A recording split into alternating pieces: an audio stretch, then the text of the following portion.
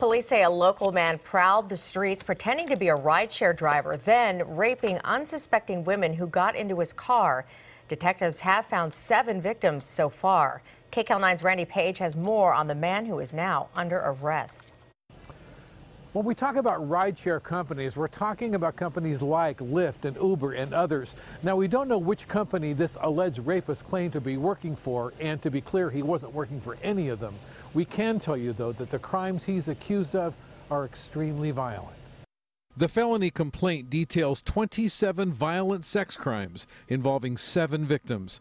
Prosecutors say the serial rapist, identified in the complaint as 44-year-old Nicolas Morales, targeted his victims by posing as a rideshare driver. This LAPD news release issued last summer includes a composite drawing of a rape suspect who sexually assaulted a woman who got into a car thinking it was the ride she ordered. Nicolas Morales is charged with a sexual assault on the same day, as seen in count 11 of the felony complaint. Never bothered me. A neighbor told us he often saw Morales cleaning 2 or 3 different cars in front of his Canyon Country home. Sometimes he was cleaning, sometimes he was just vacuuming or so.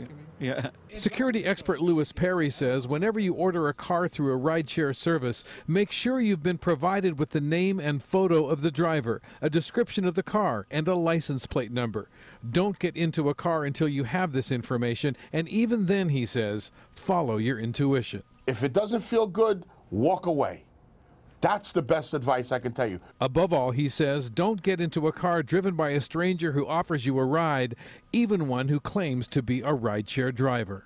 In 2018, if you're willing to jump into any car that a person walks up to you and say, "Hi, I'm a driver from this company," you're making a big mistake, and eventually you're going to become a victim. I spoke to a member of the Morales family here in Canyon Country who said his family is not making any comments at this time, and I can tell you this young man appeared to be heartbroken.